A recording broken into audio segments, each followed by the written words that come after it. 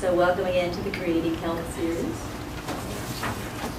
at the MS Self-Help Group of Santa Cruz. So today we're going to talk about supercharging your Copaxone. And you can add, you know, Tecfidera, vitamin D, your organic, etc., as the ingredient. But today we're going to supercharge whatever you take. So as we start, I wanted to ask, what does supercharge mean? If you're going to supercharge something, what are you doing? It's going to make it intense. Pumping it up. Pump it up. Pumping it up. Okay. So, if you're hoping your Copaxone works, is that supercharging it? No, that's wishful thinking. If you're, oh my gosh, I hope this works, is that supercharging it? Nope. If you're taking it because you're afraid it's just going to get bad, you know, worse, and you're just feeling guilty, does that supercharge it? Probably not. So, whatever you're taking, it's really important to ask yourself, am I hoping this will work? Or am I expecting it to work? So if whatever you take, the Copaxone, you're expecting it to work, you just feel in your bones, this is what I'm going to use, do you think that's going to help supercharge it?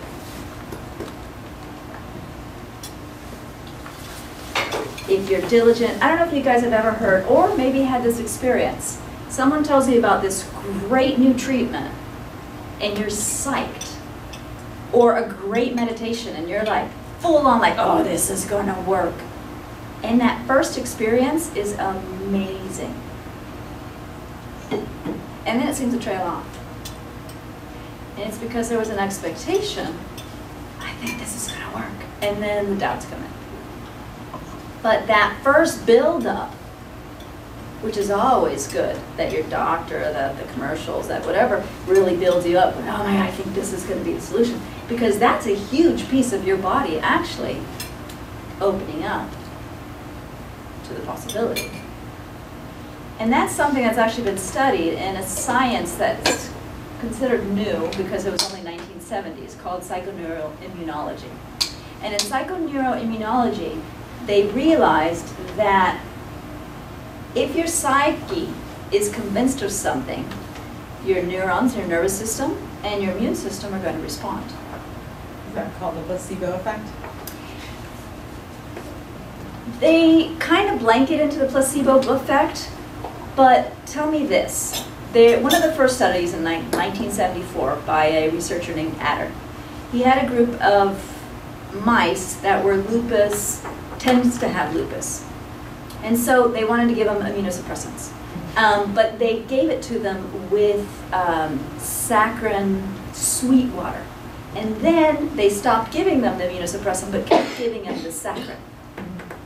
And their immune system continued to suppress, to the point that a lot of his mice were dying from water. Would you call that placebo? I would call that learning, it's Pavlov's dog. Yes, it's a conditioning. Yeah. It's a conditioning. But another researcher, Gorginski, did the opposite. He had a medication he wanted to use, something that would be very good for your immune, get it all robust. And so what he did with his mice is he would give them the immune, you know, enhancer kind of thing. He added it, always give it to them while feeding them a flavored water for a very short period of time, and then stopped giving them the medication and just kept giving them the flavored water, and the immune system kept building up. Again, the body is thinking that taste, I'm relating it to something. This was actually, there was actually a case of a doctor using it with a young child. I think she was 12 years old. She was very sick, and he knew there was only one medication that might help, but it had so many side effects. It was such a powerful medication, and her body was so depleted already that he knew if he gave it to her, her organs might shut down. So he said, I need to give it to her somehow to get her body, to stimulate her body, but not long enough for the side effects to kick in. So he did the same thing. He said, let's find some flavor that you don't have in any of the foods you've ever eaten, because I don't want, you know, watermelon to stimulate your immune system. And then he did the same thing. He gave her the medication for a short period of time, and she always drank it with the flavored water. And then he extracted the medication, and the body continued to respond to the flavored water as if she's taking the medication. And so she got the pros. In hypnosis, we use it, for example, for someone who needs to take chemo. So pretty much probably, does everyone know here that chemo usually tends to make you lose your hair? Who's never heard of that? We've heard of it so much that even in research studies where they're comparing chemo to a placebo, those that are taking the placebo also lose their hair. And it's because we expect it to happen. So ask yourself, are there things I'm expecting to happen with my MS? So what hypnotherapy does there is we work with the client and say, okay, when you take your chemo, you're going to listen to a recording or you're going to do self-hypnosis. And you're going to imagine that when you're taking the chemo, that chemo is going to go directly to the area it needs to go to. And it's going to help. It's going to be a nutrient for that area. And it's going to give the rest of your body relief. And it's not going to affect any other part of your body. It's going to give the rest of your body time to recover and take a break. And it's just going to make your body stronger. And just by listening to a recording, envisioning the chemo going to a specific place and not affecting the rest of the body, those people do not have hair loss. Psychoneuroimmunology. Surgeries are hardly ever researched because it's not ethical to open someone up and close them. So this doctor actually wanted to do a double-blind research study on the different methods used for arthritic knee pain. And so he had 3 groups. One would do a placebo, and what he would do is he would take them into the same surgery, open up their knee, have a video recording of a surgery playing, and they'd be splashing water and everything, just so that the person had no clue that he's not getting the surgery, he or she. And they made sure that they stayed in the surgery, in the room, the same amount of time as any other patient. And then they had the other 2 methods. One was flushing and one was scraping or something. And the conclusion to that research was all 3 groups did just as well. The group that thought this is going to be my solution for my knee pain was just as effective as the other 2 groups. Now, does that mean that don't do any remedies, no treatments, your knee will go well? Do you think the knee will respond in the same way? Probably not. But the whole ritual of preparing for a knee surgery, taking time off, doing physical therapy afterwards, being careful, etc., and knowing this is what I'm doing for my arthritic knee to get better, had just as much of an effect. So that you don't think, oh, that's because that's placebo. They didn't know. There was another researcher named Helen Langer. In her case, she wanted to make sure, does it still work even though you know what you're doing?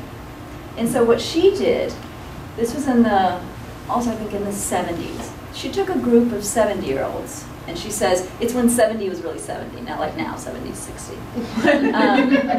She took a group of 70-year-olds and took them to it's like a castle in the middle of nowhere, like a retreat place. And for a full week, these 70-year-olds were going to act as if they were 50. And so in this retreat center, she had the old televisions, from the 50s, because this was in the 70s. She had the magazines and the newspapers of the 50s. She had the radio going in the 50s. And they were supposed to talk to each other as if they were 50 and talk about things that happened to them in the 50s for just a week.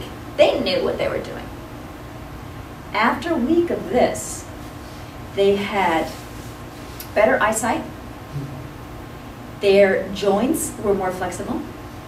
They actually were even taller, so they were less scrunched up. in conclusion, their bodies used because they decided to play. And as their psyche stayed in the 50s set mindset, their nervous system and their immune system said, all right, let's be 50 then. Do you guys know if 70-year-olds are like Peter Pans and they look like 50? And 70-year-olds that are like, oh, what's the difference?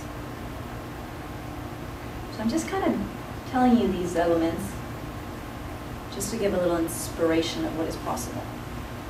Okay?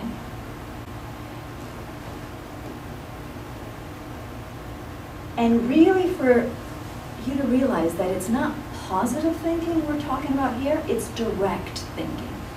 Right? We are directing our thinking, and through that, directing our bodies into certain states. So that's kind of like what NLP does. Then. It's directing. And with NLP, what we do is not only direct the thinking, we actually, and we're going to do that today, we actually go into the subconscious and figure out how does the subconscious already know certain things, and over here doesn't, and can I apply things that are, this kind of pattern to this kind of problem. So we actually also go into mind patterns, and we're going to do a little bit of that today.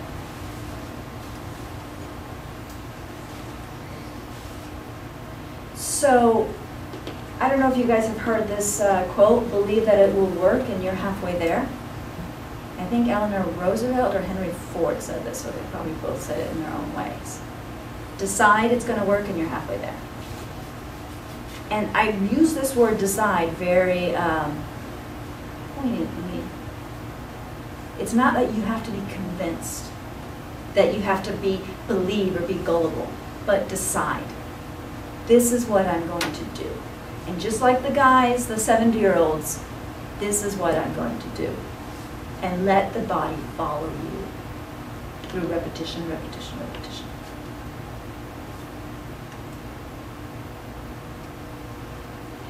So take a moment to make a list of everything you are doing or taking to heal from the MS. And that includes any medication, any sleeping, any food. What are you doing specifically? And I'll give you a little story before we even continue. There was, in NLP, one of our teachers interviewed a whole bunch of people that were over 100 to find out, what's your secret? Every single one of them can tell you what they do to stay at 100. Every single one of them had a ritual. I drink a glass of whiskey every day. I walk 2 miles every day. Oh, well, I take a nap. Well, I eat my mom's pasta. Everyone has a ritual. That thing they do intentionally, which they've decided is the thing that keeps them healthy. So, without anything else, just make a list of what are the things that you are doing, taking,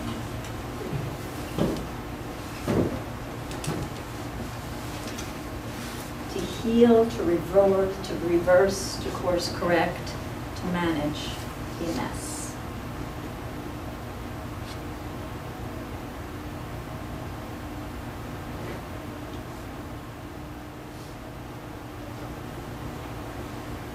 Don't write, oh, I want to do these things. I should be doing these things. That's going to get you into the guilt and everything else. You do, if anything.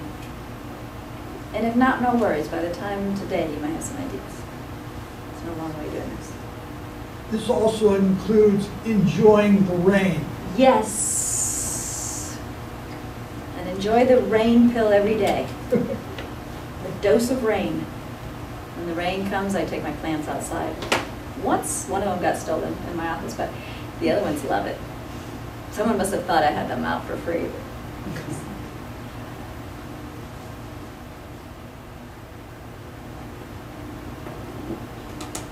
And again, it can be journaling.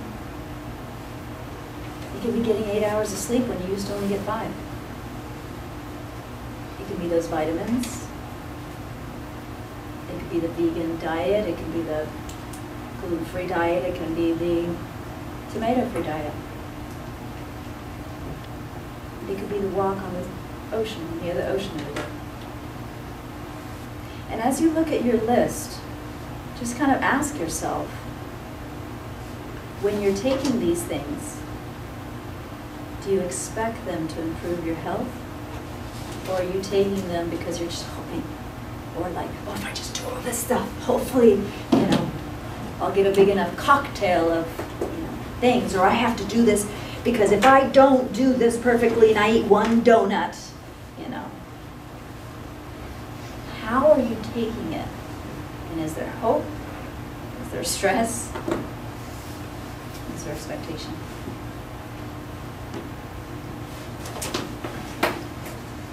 Okay, so with kind of the list, what I want to do with you today is actually make it more intentional. Because the more intentional, the more you change and have a mindset that's like, this is what I'm taking it for, this is what I'm going to decide I'm going to expect. And what I would definitely invite you guys to do is decide that you're going to expect this to give you more strength, give you more balance, give you more energy, rather than I expect this to keep me from going in a wheelchair, to keep me from getting less balanced. Because if I say those words, what are you envisioning? Less balance, wheelchair, no wheelchair, no wheelchair. What are you envisioning? Wheelchair. But if I say the words energy, balance, your knees are stronger. Examples. What are you taking? Gabapentin, baclofen, propanol, Adderall, duloxetine, vitamin D, lorazepam, Benadryl, and Tysabri. And when you see that list, what do you, just kind of check in. We're going to see how your mind thinks about them. When you're thinking about those elements, what are you expecting to happen? Just let your mind go and notice, what do you see as you think about that question? What are you expecting to happen? When I take the propanol, I expect to not shake. Uh-huh. When I take the gabapentin, I expect the pain to lessen. The baclofen, because the panel is bright green, so when I see the color green, like I'm not shaking. It's a stable color for me now. But at first I thought they were key. The Adderall I expect to get hyper. The Benadryl I expect to just fall asleep wherever I am. Yeah. So I get each. So as you're thinking of those, as you're saying, okay, I expect to fall asleep wherever I am, notice, these are strange questions, notice, are you seeing yourself out there falling asleep wherever she is, or are you feeling it in your body? Feeling it in my body. You're feeling in your body the zzz, or are you seeing her out there like, yeah. Oh, I'm seeing myself like falling asleep. Yeah, so you're seeing, so as you're thinking of that and thinking of, oh, this is what's going to happen, you're actually seeing yourself out there falling asleep. Yeah. Yeah. Yep, and is it a vivid image? Is it a kind of fuzzy? Is it kind of It's pretty vivid. It's a vivid image of there I am doing that thing. Yeah. And it is a video or is it a snapshot back? Probably more of a snapshot. Yeah, so there's like a snapshot of you Yeah, just out. out. Good. Who else would like to share? Let me get a couple of. Yeah. Well, I started with medication, and supplements, which, could be for any of us. But then I just put in more of like you said about daily rituals. I like what you were saying, eating grandma's pasta or something like that. So I threw that kind of stuff in. Yoga, mindfulness, breathing, stretch, swim in warm weather, eat well, rest when needed, talk to loved ones, wine daily, and MS Gym is kind of new. Mm-hmm. So when you look at your list, what do you expect to happen? What do you expect these things to do for the MS? I think it's more from what it does for me. I'm not really, because the MS is, I feel it in my body all the time. And so I guess that's part of me, so I'm doing it so that what makes me feel better, those things make me feel better, or cope, or whatever. Okay. That's how I- So I'm seeing this, it's like I'm wrapping myself up with these things. Yeah. And if I'm feeling better, the MS is feeling Well, better. if I don't eat well, then I don't feel good. You know, I'm lethargic, or I don't know. You just, if you don't eat well, you don't feel good. If you don't move or stretch, you feel tight. And if, I don't relate or talk to loved ones or get in touch, I get sad. I get too much in my own head. I need to, relate to people. Okay, okay. So the things that you're taking are things that allow you to physically feel good and mentally feel good. What's your first name? Mary. Mary, just as Mary just mentioned, I do the same thing just to keep me on track, in balance, doing the things I love to do. I like that visual. There's like a, this is me. As long as I do these things, there's a movement forward. And so as you do this, are you seeing Ken moving forward, or just feel yourself propelled by that hand? Just kind of notice we're making something conscious that's usually unconscious. As you're thinking about, I'm doing this, and I'm doing the rain, and I'm doing, do you see Ken out there, Yeah, yeah. Continuing. Thank you. So you see him out there. Now let's just try and see, how does your mind expect things rather than trying to make it happen? Let's just figure it out, right? There's always a secret ingredient to everything. So think of something that you take for some other issue, like when you have the flu, when you twisted your ankle, when you cut yourself. What do you take or do that you expect is going to work every time?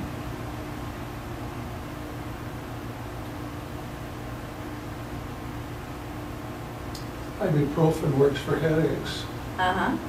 So if you have a headache, you're going to take ibuprofen. Yeah, not just headaches, but leg spasms. Leg spasms and headaches.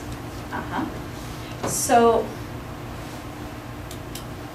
how do you know, this is again a strange question, so give it a moment. How do you know to expect the ibuprofen to work? The fact that it has worked the last 20 times I took it. Okay, so when you say the fact that it has worked the last 20 times you took it, notice, for you to be able to say that, notice what's in your mind's eye. Take a moment to, are you seeing John taking it, successful? Are you seeing John, da-da-da? Or are you just feeling, oh yeah, there I am. Oh yeah, this worked. Oh yeah, this worked. Notice, how does your mind do it? How does your mind know? Just expects it to. It expects it to because, check it in, check out. Because it has done it before. It's done it before. And when you say that, can you remember? Do you have it like off the top of your head? Oh yeah, look, 3 days ago. Yeah. Yeah? And when you think of that time 3 days ago or whenever that was, as you think about that time, are you seeing John take it and you're feeling good? Or are you, as you think about that memory, see, we're all different. So notice, how does your mind remember you?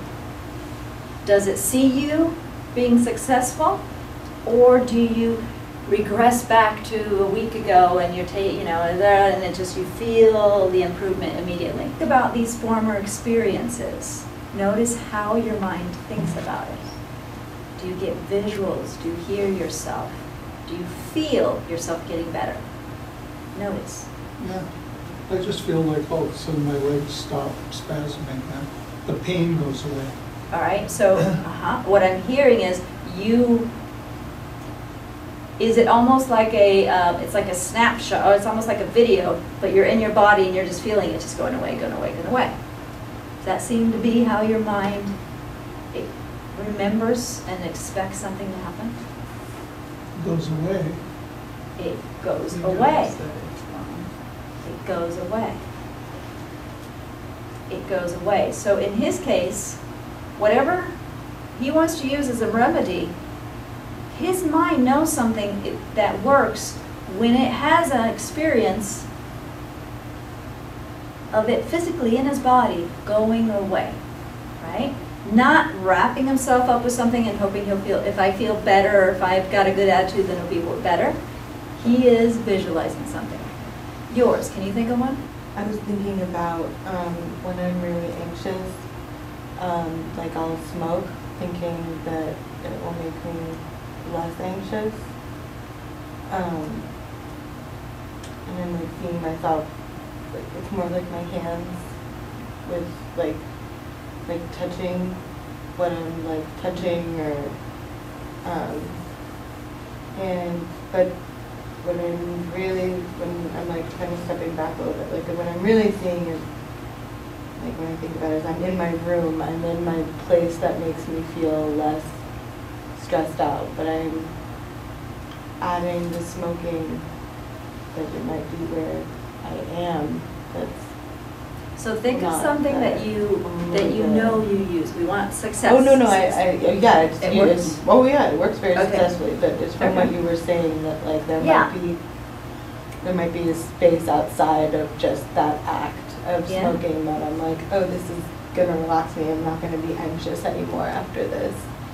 And I do have like kind of a routine with it, like I go into my room, I close my door, I smoke quietly on my bed where there's no noise and it's quiet, and then I'm, take a deep, and then I'm also breathing more intentionally because I'm trying to inhale. Yeah, I heard it when I said it. Yeah, and look at, yeah, I am. Breathing. You're breathing, and as you're explaining all this, you're not seeing yourself out there laying down, squat photo.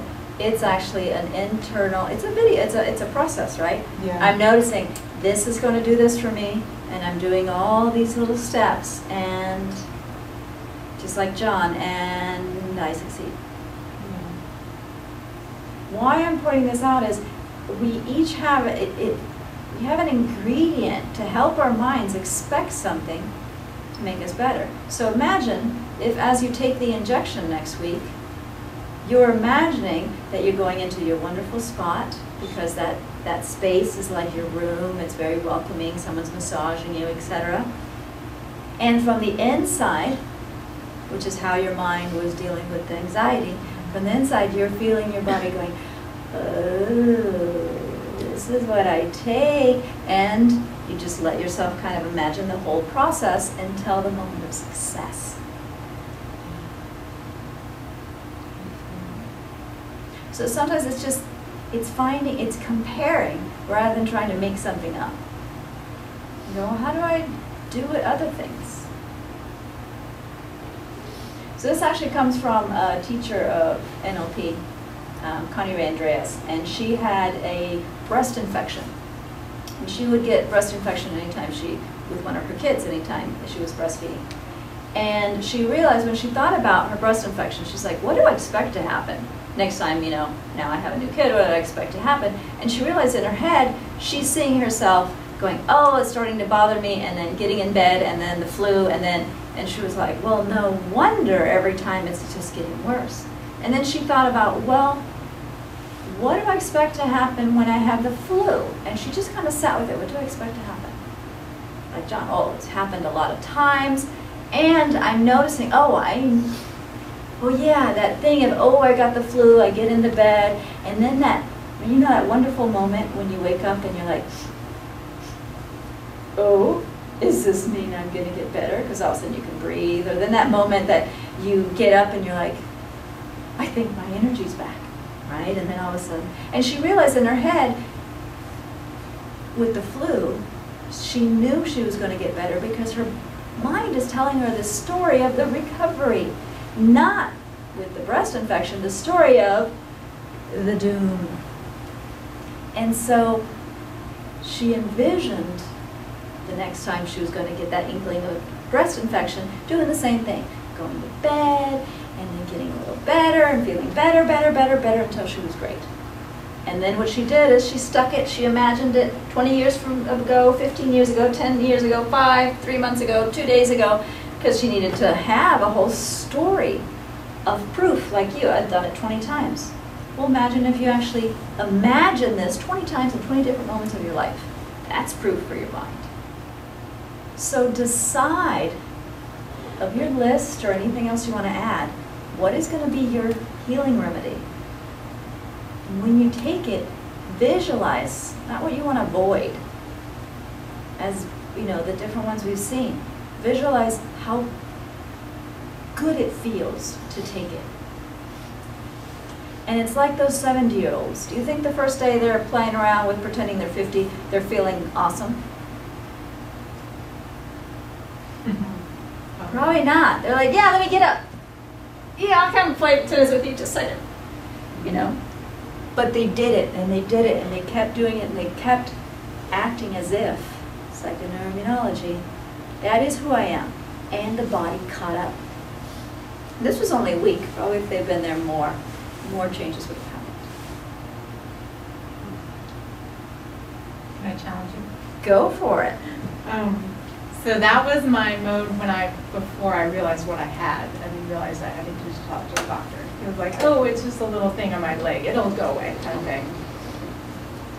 How is that different than what you're suggesting me to do? Like the So fake what it I'm- until you make it kind of, like I was like, oh, well, it's just going to go away kind of thing. And it'll be fine. And I'm just going to keep on doing what I'm doing. Okay, when you have the flu, do you just completely ignore it and keep doing what you're doing every day, wake up the same time, eat the same food, do as much work, and get to bed as late as you usually get when you have the flu? And you just ignore it and go, oh, go away. Sometimes. Is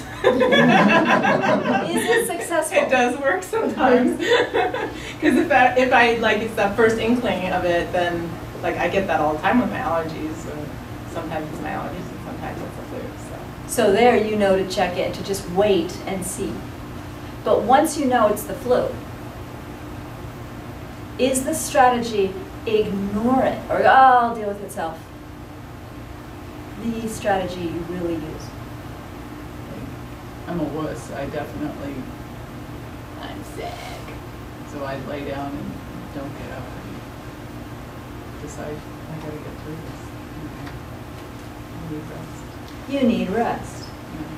And you know, if you get rest, do you think you can have flu for the next 12 months? No. Why not? You know this will pass. You know it will pass. And you're like, oh my God, I don't want to stay in bed. I mean, at the very end, yes, you're like, I'm so tired of bed. But at the beginning, you're like, I'm giving in. Maybe that's part of your remedy. Another thing I also noticed when Lund was talking about cancer, and we looked at how does she talk about something that she knows she's going to heal, and it was the flu, and how something that she doesn't know. And in one case, she said, well, oh yeah, when I get the flu, I just know I have to da-da-da, and then the flu goes away. I said, oh great, okay, talk to me about your cancer. Oh, when I had my cancer, I was da-da-da-da, and I said, that's interesting. Can you talk about cancer as the cancer instead of my cancer and notice what happens? So take yourselves. Instead of talking about my MS, do you guys say, I have flu. I am a fluer. You know what? You guys all are, because you've had it before, 20 years ago, and you probably had it last year. You guys are fluers. But if you say, you know, the MS is a little acting up today, or oh, flu, you know, spreading around, and I seem to have caught some of it. The MS is kind of up today. It's very different, and your body will treat it very different. Yeah. So whatever you decide to take. Another thing I do, at least myself, is I've started taking vitamin D. And I buy, it's like these gummy bears. I hate taking pills. So I take vitamin D and I take omega-3 oils. So I always get to have a gooey there at the end. And that's my vitamin D. That's another great way. If you're taking like the chemo or you're taking the medication and you're like, oh, this is icky, this is icky, this is icky, what do you think your body's going to, how well is it going to take it? But if you're like, ooh, I get to have a jelly bean every day. I'm always like, should I have jelly bean after breakfast or after lunch? Can they make these in 500 instead of 1,000? That way I can have 2 jelly beans? Seriously. That's another one. Mix it with something. The day you get your shot, I don't know about you, but my mom, anytime I had to go to the dentist afterwards, I get to go buy a present. And we got to buy a $5 something, and it was always a little stuffed animal or something, right? And it was like, yes, I'm going to the dentist. You know, or school. I get to have new notebooks and a new backpack. Those kind of things convince your body too, and your mind, to be receptive and open to it.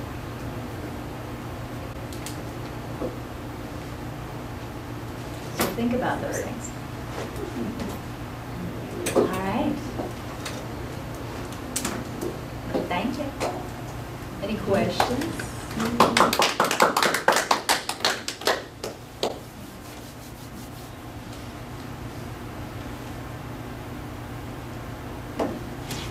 It is definitely helpful because I don't like giving myself shots. Mm-hmm. So I didn't think about it from that perspective before.